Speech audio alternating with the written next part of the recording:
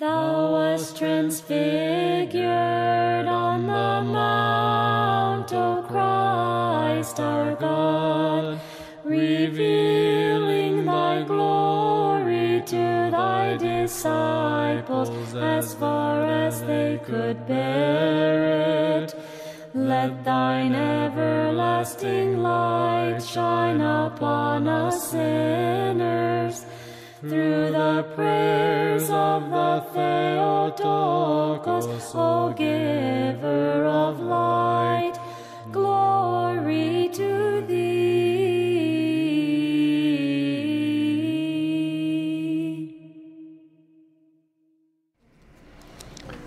Hi there. My name is Father Athanasios Harris. I'm the Dean here at the St. Nicholas Greek Orthodox Cathedral in Tarpon Springs, Florida. I'm your host for Be Transfigured Ministries. Welcome back to another free, live, online Bible study on the book of 1 Corinthians, inspired by the homilies of St. John Chrysostom. Well, it's almost free. You had to sit through an ad today in order to watch our Bible study, but we are in the middle of an ad campaign, a fundraising campaign, to defer and be able to eliminate all ads on our Bible studies. There is a donation button here on the Bible study. You can also go to our website at liveanewlifeinchrist.org/give, and you can select I think it's called ad-free campaign or something like that, so you can choose that. Or you can also make a Lenten donation. We are in the middle of our annual Great Lenten Fund Drive.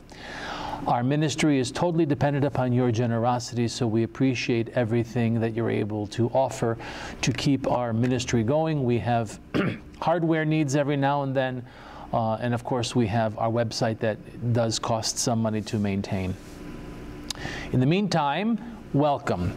If you're new to our Bible study, let me share with you how it works. We have a study guide, and you can find the study guide at our website, liveanewlifeinchrist.org, if you have not yet downloaded the study guide.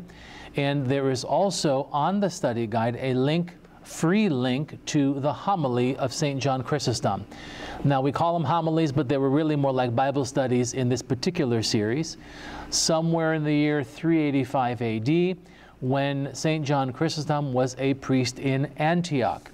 And that's beneficial to us because Antioch at the time of St. John Chrysostom, just like Corinth at the time of St. Paul, was very much like contemporary America. Highly educated, very wealthy, multicultural, and had a lot of divisions. So we're able to gain a lot of inspiration for our Christian life here in our contemporary American society. So, we are tonight, this is session 36, which follows homily 35. And tonight we are in chapter 14, verses 1 through 19. We are in the home stretch, the final stretch of our 3-year-plus project. We started this before COVID, actually, so I guess it's a 4-year project. We've been working on this for a long time, but we will finish by June. So I'm very excited about that. That's going to happen this year, no matter what. Even if I have to sit here by myself in the middle of the night recording extra sessions, we're going to get it finished. All right, so if you are watching on YouTube, there is a live chat room moderated by Presbytera Vasi, my wife, but you have to be on YouTube in order to participate in the live chat. So if you're watching it on our website, if you're watching it on Facebook, or I still call it Twitter. I guess I got to call it X now so I don't get in trouble by Elon Musk or anything like that, right? Copyright laws. Copyright laws, that's right.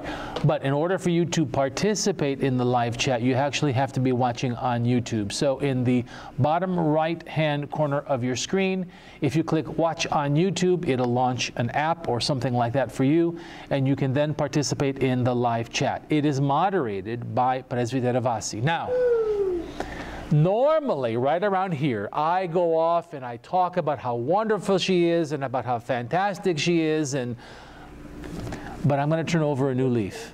I'm merely going to say thank you to her for moderating the chat room.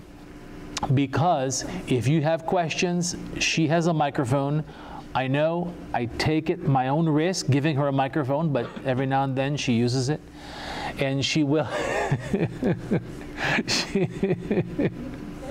she will send questions over to the live chat. So, Presbitera, how many people do we have online right now? It says 8 people are watching, but we've heard from Randall, John, and Denise. Cool.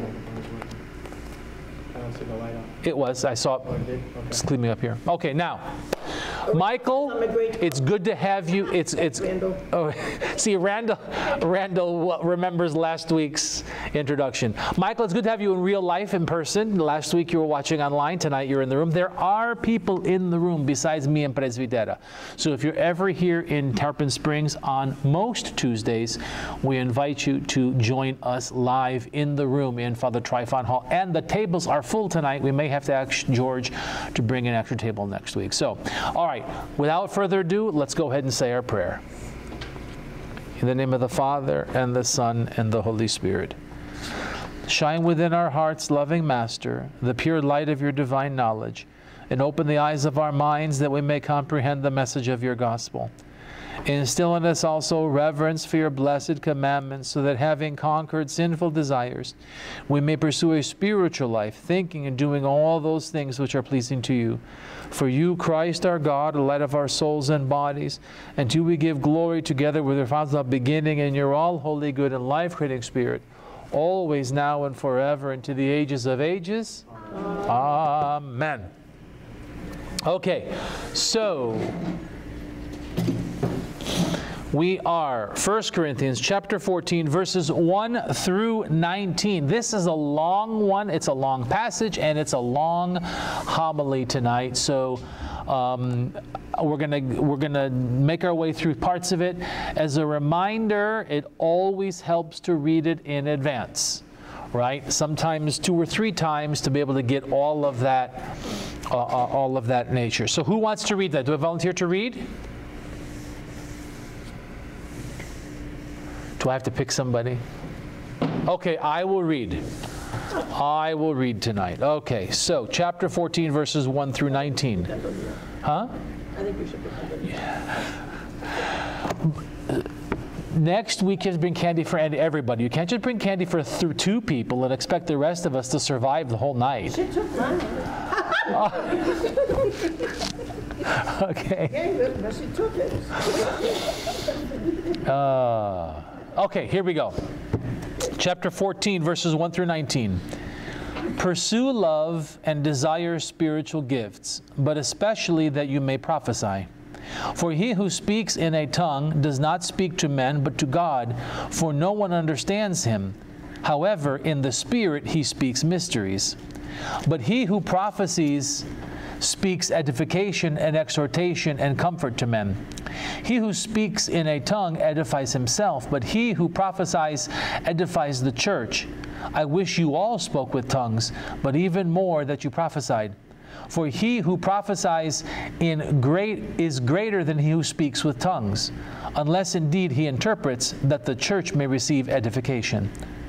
But now, brethren, if I come to you speaking in tongues, what shall I profit you unless I speak to you either by revelation, by knowledge, by prophesying, or by teaching? Even things without life, whether flute or harp, when they make a sound, unless they make a distinction in the sounds, how will it be known what is piped or played? For if the trumpet makes an uncertain sound, who will prepare for battle? So likewise you, unless you utter by the tongue words easy to understand, how will it be known what is spoken? For you will be speaking into the air. There are, it may be, so many kinds of languages in the world, and none of them is without significance. Therefore, if I do not know the meaning of the language, I shall be a foreigner to him who speaks, and he who speaks will be a foreigner to me. Even as you, since you are zealous for spiritual gifts, let it be for the edification of the church that you seek to excel. Therefore, let him who speaks in a tongue pray that he may interpret. For if I pray in a tongue, my spirit prays, but my understanding is unfruitful. What is the conclusion then? I pray with the Spirit, and I will also pray with understanding. I will sing with the Spirit, and I will also sing with the understanding. Otherwise, if you bless with the Spirit, how will he who occupies the place of the uninformed say Amen at your giving of thanks, since he does not understand what you say? For you indeed give thanks well, but the other is not edified. I thank my God, I speak with tongues more than you all. Yet in the church I would rather speak 5 words with my understanding, that I may teach others also, than 10,000 words in a tongue. Whew. Speaking of tongues, my tongue is tired. That was a long passage. And he actually goes through this twice in the homily. He goes through the whole teaching and then he starts it all over again. So this is really a lot to capture tonight, but we'll do the best we can. All right, so a reminder for the study guide, you see the section numbers for the text analysis. If you're new, this is the traditional verse-by-verse analysis. And the section numbers are merely the convenience chosen by the editors of the homily text. So when you want to go into the homily, you can find where I am pulling these quotes from. And then you have what I call life application. St. John Chrysostom, just about always, sometimes one word inspires him, sometimes a verse goes into a teaching, a moral teaching we call life application here. Then we will benefit us to live. Because even if we memorize the entire scripture, if it does not change the way we live, it is a useless exercise. So, section 1, point number 1 tonight. Pursue love until you possess it. Never give up. Chrysostom says this, wherefore also he said, follow after, for he that is in chase beholds that only which is chaste, and towards that he strains himself, and leaves not off until he lay hold of it. Right? This was that difference between following after something and pursuing something. He wants us to pursue it, because when we pursue something, we will not give up until we catch it. Right? And so this is something that he wants. Pursue love. Don't give up. Point number 2. The gift of tongues is lower in honor than the gift of prophecy. Wherefore also he said, follow after. Oops. What did I do there? Look at that. For some reason, I typed both things in the same paragraph. So let's just skip point number 2. I don't have my book with me, so I have no idea what I wanted to share there, but I'm sure it was very profound. Number 4 also talks about song. I'm sure it was very profound. I will endeavor, who's going to remind me to go back and change online the study guide, and I can update it after the fact. Someone, all right, Seraphim is going to remind me, so by the time I get home tonight, send me a message, and I will update point number 2 on the study guide on the website. So forgive me, but I'm sure it was very profound. All right, point number, and not profound because I said it, profound because St. John Chrysostom said it. They don't call him the golden mouth for nothing, right? All right, point number 3. All gifts are valuable if they edify others. Chrysostom says this, how everywhere he gives the higher honor to that which tends to the profit of the many. I love that, because remember, going all the way back, I don't know how many chapters ago, when he was talking about Holy Communion, he's talking about the unity of the church. He's talking about using our gifts for the benefit of everybody, right? He's always encouraging us to use what we have to benefit as many people as possible. So that's the same whether it is the resources in worship, or that is the same whether it's the spiritual gifts, right? So it's a beautiful connection that he's bringing together from weeks and weeks and weeks ago when we talked about the division in the church and people using their gifts either for themselves, which is selfish, or for the benefit of the whole church. So here he's saying the gifts are valuable if they edify others. Okay, moving on to section 2 in the homily, point number 4. The gift of tongues is honored, but prophecy is honored more. But rather and greater do not mark opposition, but superiority. So that hence also it is evident that he is not disparaging the gift, but leading them to better things, displaying both his carefulness on their behalf and a spirit free from all envy. I think that's important because in our contemporary understanding of things being different, we like to think that different means superior and inferior as opposed to just different, right? And so here he's saying, look, here's these two different gifts. One is superior, but that doesn't make the other bad. It doesn't make the other not good. It just means the other is more important. And why? Because it benefits everybody. Right? The other is a self-benefiting thing. This is, he keeps coming back to this self versus many thing. Point number 5. St. Paul's only priority is the benefit of the church. And these things he says to signify that he is seeking their profit, not bearing any grudge against them that have the gift, since not even in his own person does he shrink from pointing out its unprofitableness. Right? Just keep something in mind now that we're in chapter 14. Chapter 13 really was the pinnacle of this entire book.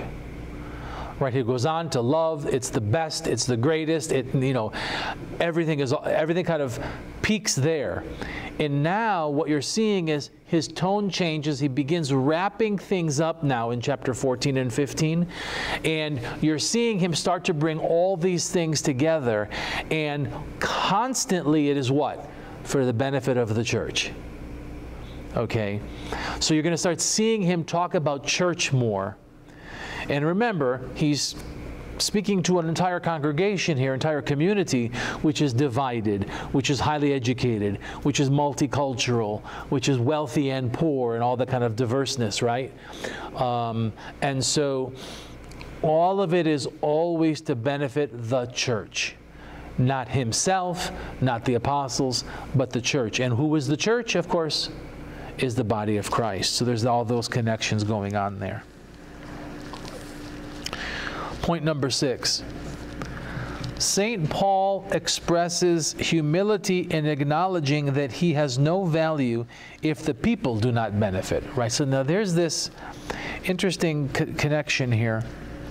And what he means is, if I say not somewhat that can be made intelligible to you, and that may be clear, but merely make display of my having a gift of tongues which you do not understand, you will go away with no sort of profit.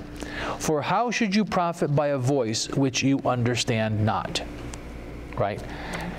So, and I think we talked about this a couple sessions ago. This question, we're talking about languages here. We're not talking about that unintelligible, what the Pentecostals talk about, the gift of tongues today, right? So, and you'll see more and more of that as we're kind of wrapping up in Corinthians. But here, St. Paul is talking about languages. And so being able to understand what is being taught. Edification is key, not merely holding yourself up to some kind of, hey, look how wonderful I am, look at these great gifts that I have. Do you have a question, Philip? No, I was just going to add, in case anyone doubted, that it does in fact mean languages that are real and actually exist and not just psychobabble. St. John Chrysostom clearly indicates that that's what St. Paul means in his yeah, he does. Now, he speaks of the Persian and the Romanian and the Indian and many other tongues, which is a clear indication that he and his contemporaries viewed it as languages, not psychobabble. Correct. Now, I will say, if it's in here, I don't remember. I did reach out to my professor of the New Testament because I know that there is, you have to understand, there is in fact an understanding in the church that St. Paul at times did recognize there was this other somethingness. There was this other spiritual language that was being referred to sometimes. Okay, so we do understand that there was this something that no longer exists in the church that sometimes St. Paul was talking about. Okay, that's not the case here. And clearly Chrysostom is under the opinion that he's talking about different languages, right? And that is also referenced because of what takes place in the book of Acts, where they specifically talk about the different languages of the world and stuff like that, okay? But just understand that we are not suggesting that some kind of spiritual, some people call it angelic language. We're not saying that didn't exist, but it's not what's being talked about here. Okay, and so it's not what the Pentecostal church talks about. And for confirmation, I did speak with a friend of mine who is a Greek Orthodox priest who is a former Pentecostal minister, and he said it is absolutely gibberish. They actually are taught key phrases and things within their tradition, that it's not this charismatic thing that is going on. They're actually taught various phrases and things to speak. So it's clearly not what St. Paul was referring to in terms of this angelic language. So I always have to clarify that we are definitely understanding that there was this different thing, but that's not what's being talked about here. Okay. Where are we? Point number 7, section number 3. If inanimate objects require order to be of value, how could we expect less of living human beings? Chrysostom is pointing out just how beautiful St. Paul's work is here. How many times we've seen this over and over. St. Paul turns to the created world to show the wisdom of God, right? And again, although this is not a class about creationism or whatever, how anybody could see the beauty of the created world and not see God in that, right? So here, even in the question of gifts and languages and interpretation, St. Paul's turning to the created world saying, look, even if these musical instruments did not have order, no one would know they would be useless, right? A couple of weeks ago, we talked about the clanging cymbal, right? This nasty clank, clank, not the beautiful, brass bells, but this clanging sound. So let's hear what he says here. Now, if from things without life we require so much distinctness and harmony and appropriateness, and into those inarticulate sounds we strive and contend to infuse so much meaning, much more in men endued with life and reason and in spiritual gifts ought one to make significancy an object. Isn't that pretty cool? Of course, being a musician, I tend to appreciate the musical instruments connection, right? There was this is a very, very broad tangent about musical instruments. One of the very first days of college, I got my degree in music, and our professor challenged us to come up with a definition of music. And keep in mind, I went to school in the late 80s, early 90s, so some of you were not even born yet, I understand. But in contemporary music, St. Paul was not talking about contemporary music, because contemporary music is absolutely a combination of random sounds sometimes. It is not necessarily any kind of distinctness. We even had one piece that we were playing that the composer, in the percussion section, it called for tuned terracotta pots. And so the percussion section had to go to the garden center and take different flower pots and like take their mallets and say, well, which pitch is which pot hanging? And they had all these different pots with different pitches, right? But what made it music was it wasn't just clanging pots. They took the time to make sure each pot played a particular pitch. It was really kind of cool to see these guys playing these clay pots, and it was beautiful, beautiful music. But I digress. Oh, that's a message. Yes. So, Your red light's not on.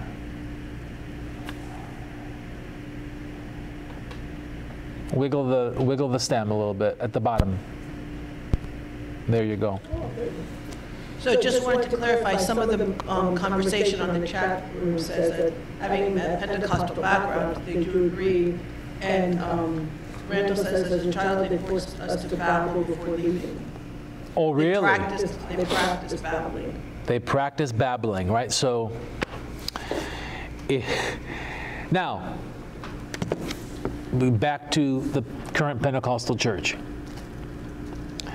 In my looking this particular topic up, I was challenged to be respectful of the Pentecostal church. Not because of what they're saying in their babbling, but to not be so quick to cast somebody aside who is in fact believing and talking about Christ. That there is some level of respect, not necessarily that what they're doing is what St. Paul's talking about, right? But that we shouldn't be so quick to cast off people who are talking about Christ. They might be wrong in what they're teaching, and they might be misled in their beliefs, but they are talking about Christ, right? And so what does Christ say? Those who are not against us, right, are for us. And so there is something to be said about a certain level of respect for anybody who preaches Christ. Even if what they're teaching is not correct, it doesn't mean they are to be belittled. We should be encouraging them to come back and correct their beliefs as opposed to belittling them. But it is, I feel vindicated now that Randall confirmed he was forced to learn to babble.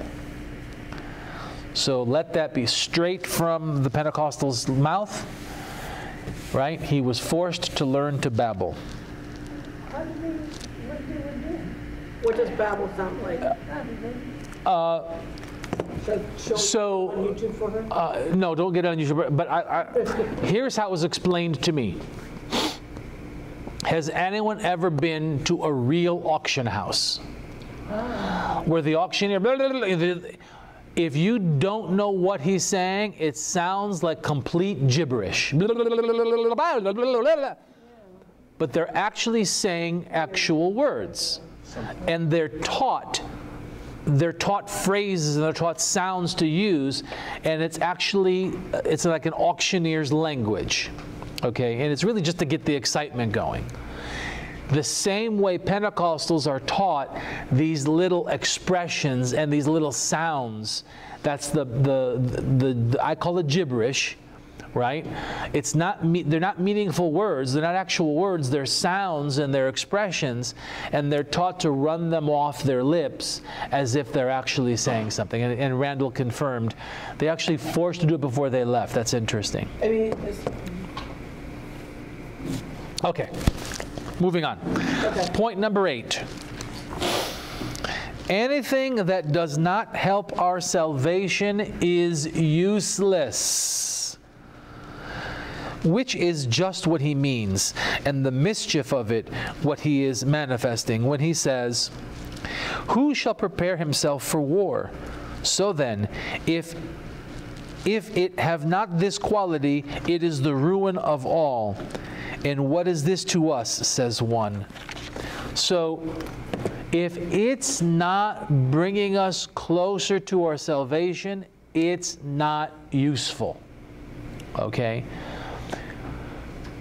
Now, again, like he says, tongues versus prophesying, it's not that it's necessarily bad. Something that is not useful is not necessarily detrimental, right? And I think this probably is the nice conversation when we talk about idle talk and we talk about, you know, do we always have to be speaking something for spiritual edification? Some people think that if we're not speaking something spiritual, that's the same as idle talk, as if we can't just sit and chat about the weather. Okay? Obviously, chatting about the weather has nothing to do with our salvation. So in the context of this, we're not going to be going into the church and wasting our time talking about the weather. But that doesn't make it idle talk either. Okay, but here he's talking about if it doesn't bring us closer, how did I write it? Anything that does not help our salvation is useless. Okay, just we don't have to waste our time doing all that stuff. Point number 4. The gift of tongues is meant to draw people together. And I think this is where, even at the level of the modern Pentecostals, this is where my professor was kind of challenging me, right? That if it brings people to talk about Christ, then we can take it from there and kind of inspire them into a correct believing about Christ. But of course, this is something different here. Let's see what Chrysostom has to say. Wherefore, he everywhere points out its imperfection, that so he may bind them together, and how he that accounts it to be sufficient for itself does not so much commend it as disparage it, not suffering it to shine brightly by the interpretation. For excellent indeed and necessary is the gift, but it is so when it has one to explain what is spoken. So again, he's not saying it's bad. It is only helpful if there's an interpretation, if it's bringing people together. A few weeks ago, I think he talked about how love draws people together, and how he talked about the poor city and the wealthy city. Was that last week? I don't remember. A couple sessions ago, where the financial disparity draws even cities together. So that was last week. Okay, thank you for keeping track of those, because my mind is all in different places. Right. So that in the same way, the gift of tongues is drawing people in. The benefit then having been explained, as opposed to just kind of rambling out there. Point number 10. One additional thing about benefiting each other. When a gift is kept private, we remain foreigners to each other. But do thou, I pray, consider how everywhere he has given diligence to free the gift from censure, and to bring round the charge to the receivers of it. For he said not, I shall be a barbarian, but unto him that speaks a barbarian. And again, he did not say that he that speaks shall be a barbarian, but he that speaks shall be a barbarian unto me. Right? So there's that separation without the explanation. Okay?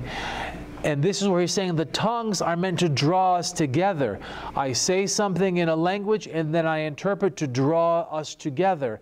Otherwise, it's just foreign. We aren't drawn. If we're not drawn together, then we have no unity. We have no unity, we are not Christ. Do you see how all that kind of, it's piling now. Again, there's that culmination as we're rolling up the end of the book. Section number 5.11. St. Paul wants us to possess gifts so much, but only if the church benefits. And by the way, this is referring to where he says, but I wish you had the greatest gifts of all, right? This is where he's referring to that. Thus, so far am I from wishing you not to possess them, that even I wish you abound in them, only so that you handle them with a view to the common advantage. right? So he wants us to have all these things, but so long as the church benefits. He doesn't want us just the sake of having them, right? And I think, because Chrysostom talks about, I posted today a quote. I've been working a few sessions ahead, so I was in homily 40 today. Homily 40. And he says that the wealthy cannot become wealthy without making the poor poor. Right? Because there is a finite amount of wealth in the world. And for someone to have a lot, that means someone has to have just a little. Okay?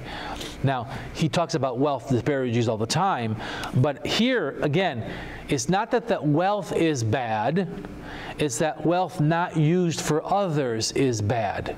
It's not that these spiritual gifts are bad, but the spiritual gifts kept to ourselves are useless exercises. He's going back to that selfishness again, as opposed to the sharing, as opposed to the act of love. Remember, we just came off everything about love, love, love, love, love. So he's going to hammer that back on now, saying, look, it's for other people. Point number 12, section 6. This is where, again, he starts repeating different parts of the homily here. If others cannot understand your prayer, it only helps you. Now, before we get into this, remember, there's two types of prayer, right? Personal prayer and corporate prayer. That personal, private prayer is what we pray in the privacy of our home in front of our icons. Corporate prayer, that prayer we do together in the church, is not just for me, it's for all of us. That's what he's talking about here. So let's see what Chrysostom has to say here. And what he says is this: if you shall bless in a barbarian tongue, not knowing what you say, nor able to interpret, the layman cannot respond the Amen. For not hearing the words forever and ever, which are at the end, he does not say the Amen.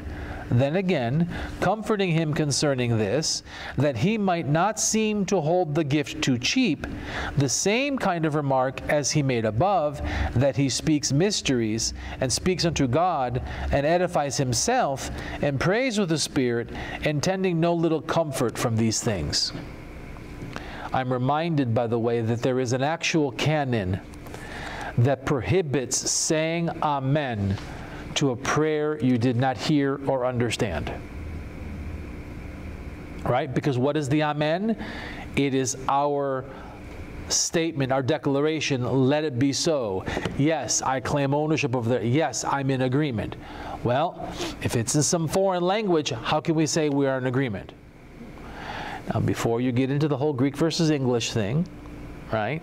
That's why we have the books in front of us, so that when we're going back and forth, because we happen to be a bilingual community, those who do not speak Greek can see in English what I am saying, and those who do not speak English can see in Greek what I'm saying. And there are people of both sides within our community. So don't be quoting that particular canon to me on any given Sunday, because we are not worshiping in ignorance. We actually have the text in front of us. Okay? But this is something the church takes very seriously. It would be a more serious situation, in our case, for example, if we did not have liturgy books for people to be following what, in fact, is being said on both sides of the language perspective, right? Because you can't say the Amen if you don't know what is being prayed. Not a case when you're sitting at home privately in front of your icons. You can pray whatever language you know. Section 7, point number 13. St. Paul never puts himself above others.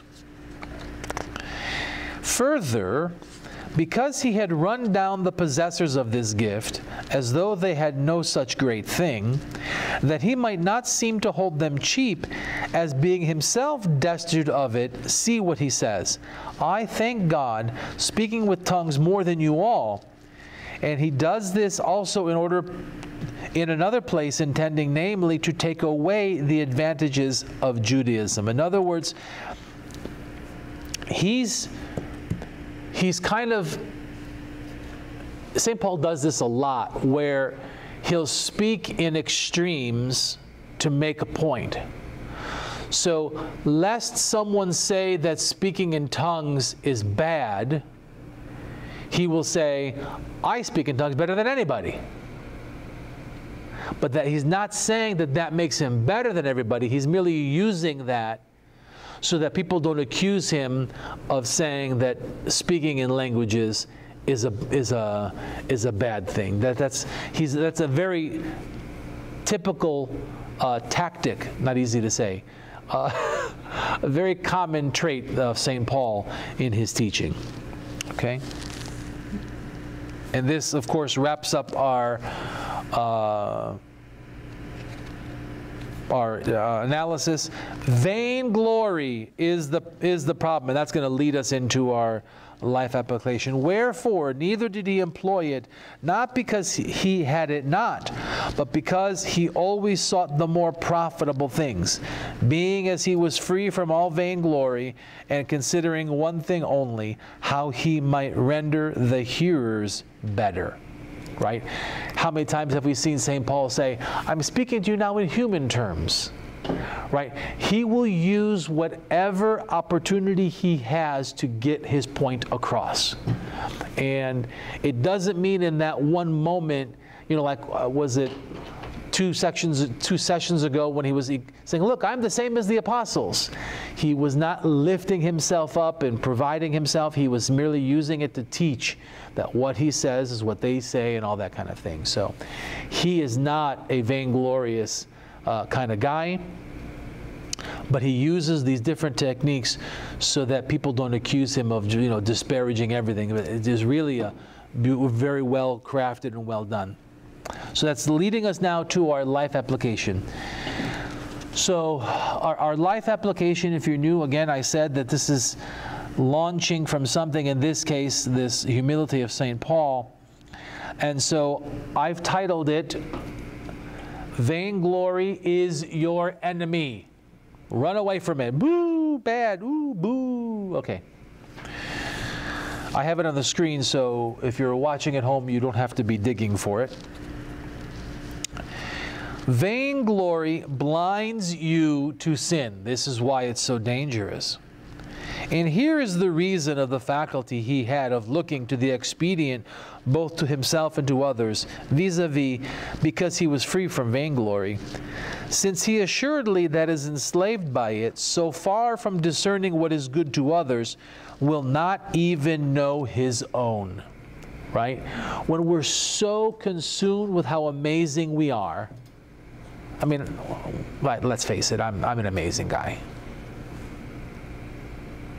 You're supposed to help me keep me humble now. Come on. No, you're the Word. There you go. Thank you very much. Thank you. Okay. But no, in all sincerity, this is what he's doing, is our vainglory makes us blind to our weaknesses. And when you're blind to sin, then you're not trying to stop it. That's the key, right? Remember, all of us are going to sin. He talked about this, I don't know, a few months back, where he says, look, it's not paying attention to the sin that gets us in trouble. So if we're blind to it, that's even worse than not paying attention, because when we're blind, we don't even know what's going on, and we stay in our sin. That's the danger. That's the danger of vainglory. All right, next point. Fake humility, thank you very much, is still vainglory.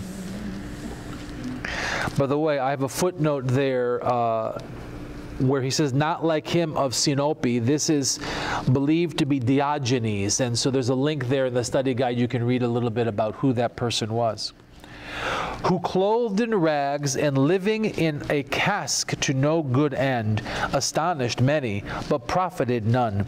Whereas Paul did none of these things, for neither had he an eye to ostentation, but was both clothed in ordinary apparel with all decency, and lived in a house continually, and displayed all exactness in the practice of all other virtue, which the cynic despised, living impurely and publicly disgracing himself, and dragged away by his mad passion for glory. In other words, this cynic, this Diogenes,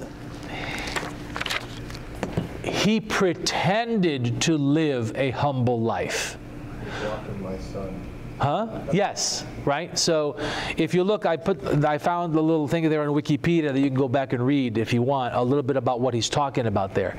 And I think what's so cool about that is just these different things that, and you'll see that in the next few sessions as well, where St. John Chrysostom doesn't limit himself just to what St. Paul's saying. He's giving himself some other history, giving us some other history context, not only his history, but his contemporary context. So there's a great example, right? So fake humility is still vainglory. Next point.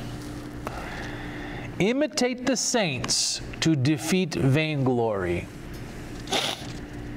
By what means, then, may one find a remedy for this manifold distemper? By bringing forward those who have trodden it underfoot with an eye to their image, so ordering one's own life. So I just want to pause there for a minute, because our tradition in Orthodoxy, every day we commemorate a group of saints.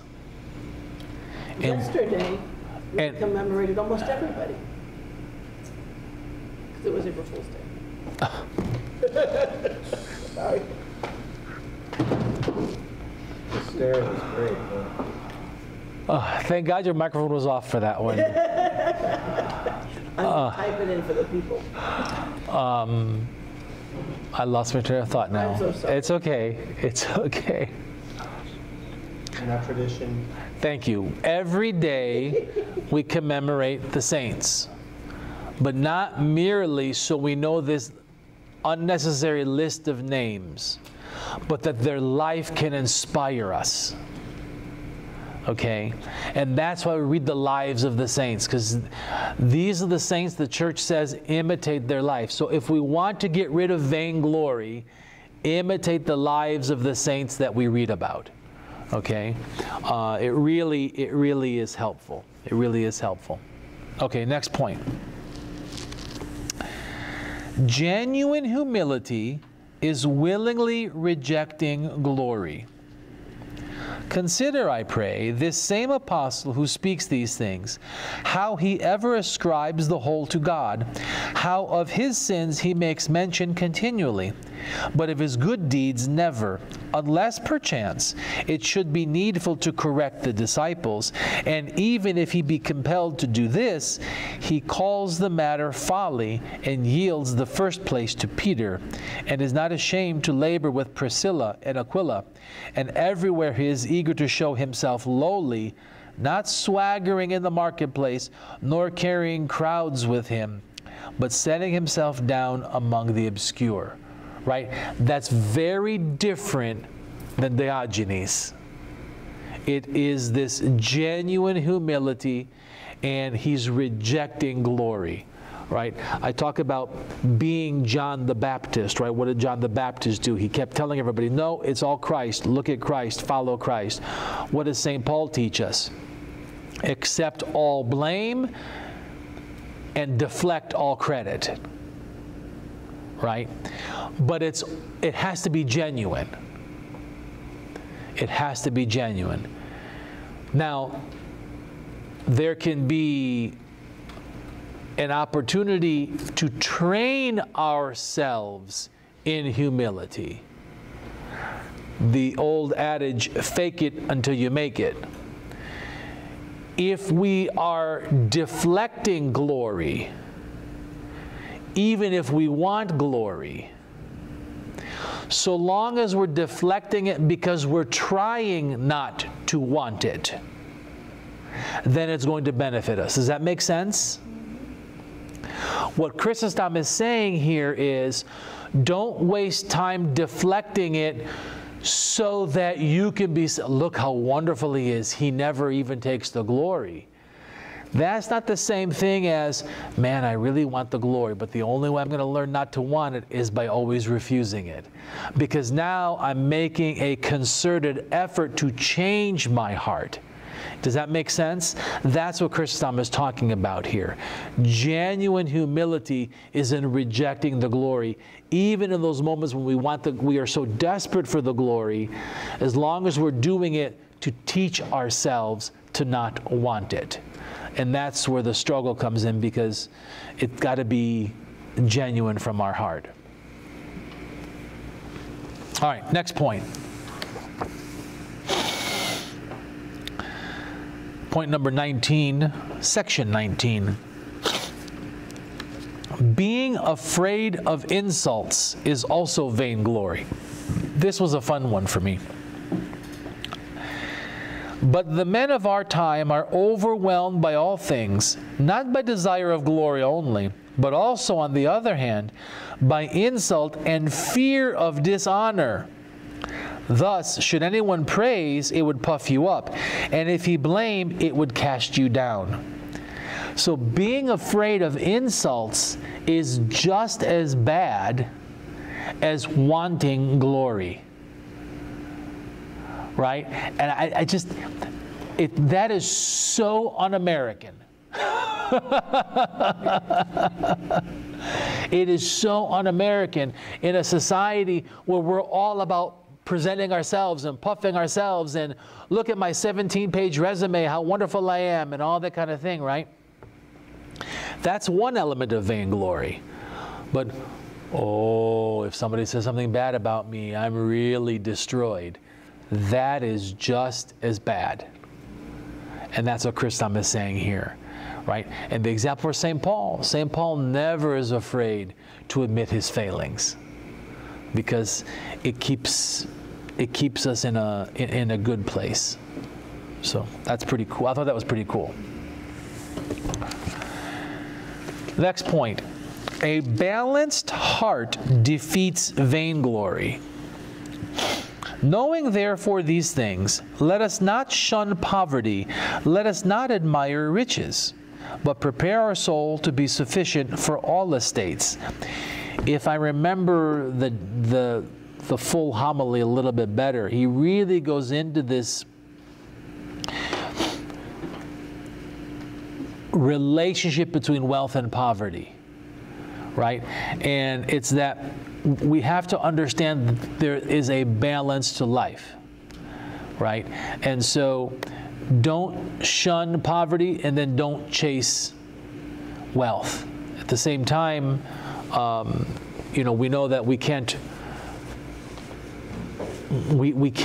all be poor, we can't all be wealthy. So there's this understanding and this need for balance that is so important. Okay, next point. Be prepared for poverty and wealth. Wherefore, letting alone these things, let us render our soul meet both for wealth and poverty. For although no calamity, such as man is subject to, befall, which for the most part impassable, even thus, better is he that seeks not wealth, but knows how to bear all things easily, than he is as always rich. So, I think at least what I'm getting from this particular point is that it's important for us, in terms of our state of mind, in terms of our vainglory, to be prepared for both realities. Okay? Because either we're going to desire wealth for the sake of wealth, now we've lost, right? But at the same time, what if we're blessed? what if we do become very successful? We have to be prepared for that. We have to know how to handle that. We have to know, even, I pointed this out, I don't remember when, I don't remember if it was in here or where it was, but even in the wedding service, did I say that last week? Yes. Where we, thank you very much, where we pray for... I'm going to skip next week and just come the week after. I keep repeating yourself. Where we pray for an abundance of blessings so that the couple can help other people, right? So we have to be prepared for blessings, but we also have to be prepared for poverty. Otherwise, both will defeat us, right? So that's, to me, how we kind of get through some of that. All right, now this is where Chrysostom really just kind of drives the point home. Wealth tortures us even in death. This whole section of the homily was really, really interesting. Not even when dead is he freed from the villainy of the robbers, nor has death power to set him in safety. But the evildoers despoil him even when dead. So dangerous a thing is wealth. For not only do they dig into houses, but they even burst open tombs and coffins. What then can be more wretched than this man, since not even death can furnish him with his security? But that wretched body, even when deprived of life, is not freed from the evils of life. Those that commit such wickedness hastening to war even with dust and ashes, and much more grievously than when it was alive. I mean,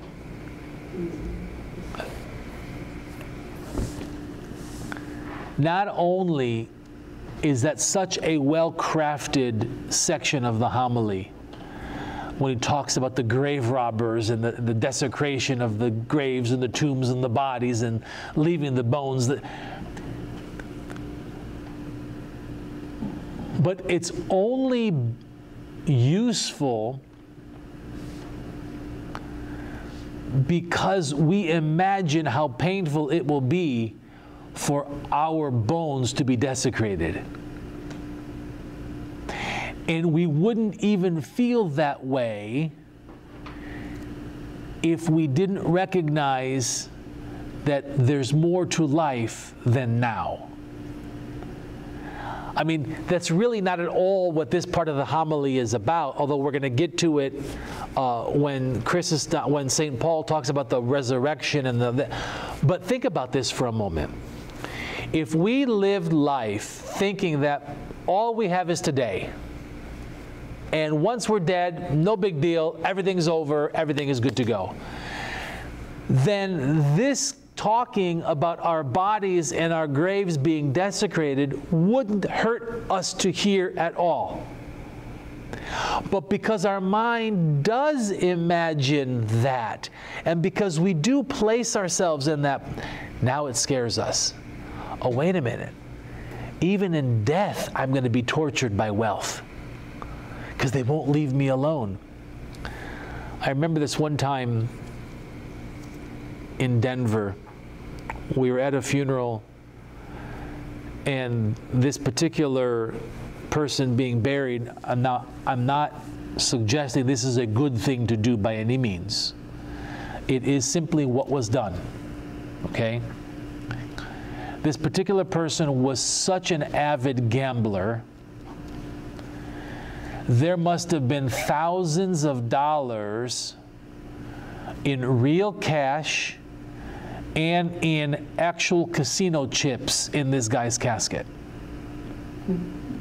So much so that it was difficult to close. Again, I'm not suggesting it's a good thing. I'm not. This was an Orthodox funeral? Yes, it was. Again, I'm not saying that that's a good thing for us to do. I'm merely saying it happened. But what relates it to this story is we get to the cemetery. Now, various traditions are different. some people like to see the body laid down into the grave. Other people can't handle that. They go to the cemetery, they leave. Some people don't even go to the cemetery. So we get to the cemetery. The priest does the final Trisayun. And the survivor of the person in the casket turns to the funeral director and says, okay, fill up the hole. He goes, excuse me? Yep, fill it up. What? Fill the hole. He says, ma'am, this is not the old country. I don't have two people waiting with shovels. We do this stuff with heavy equipment and tractors. He says, I know, fill up the hole. So he gets on the radio. The tractor comes, right?